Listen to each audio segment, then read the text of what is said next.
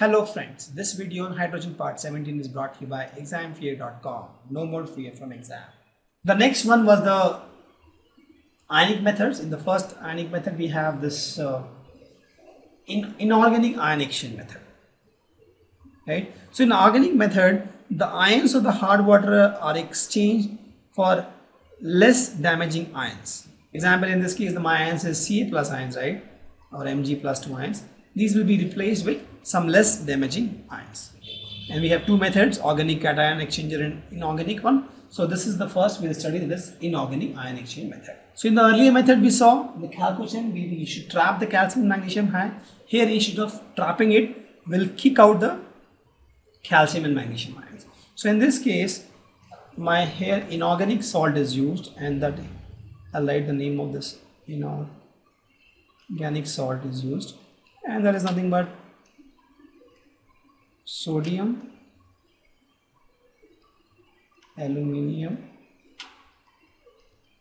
silicate, and the formula is Na2 Al2 Si2O8 dot NH2.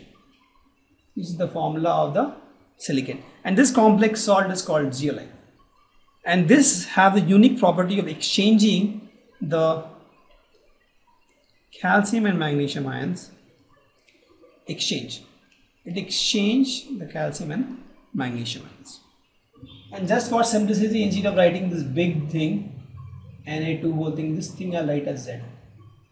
So what this formula will become? This becomes Na2Z, right? Because Na2 is this only Na2, and Al2 Si2O8 dot NH2 I'll write it Z. Correct? So what happens here is, you have the hard water, you pump in hot water here.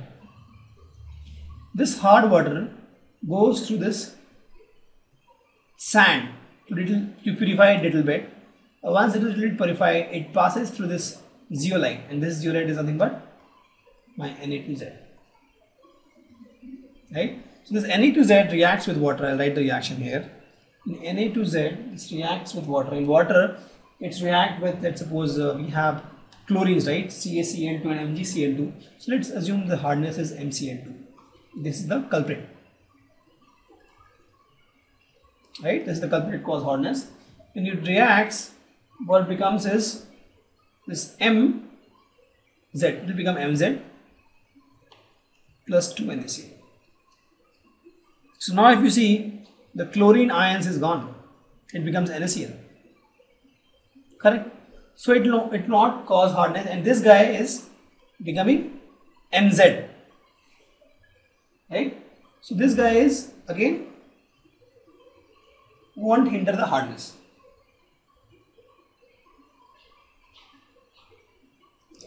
Because MZ is anyways this, it will be here only, right? MZ is like a hard structure.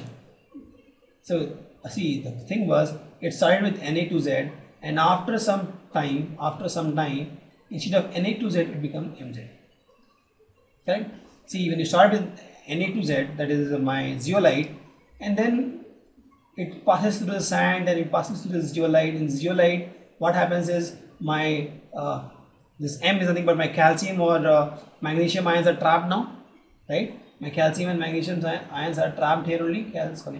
Calcium are trapped here only, right? So calcium and M is nothing but my calcium and magnesium, calcium or magnesium, you can say. Yeah. So these are trapped in this zeolite, right? And now here the pure water is this, you get NaCl. Now what happens is, since my zeolite became from Na2Z to become MZ, that means it is no longer it can no longer be used, right? Because this is MZ. I need, if it is MZ, that is, it has calcium, it is of no use to me. Correct? Because in this, if it is MZ, and if I add MCl2, no reaction. No reaction. Correct? I don't need MZ, I need Na2Z.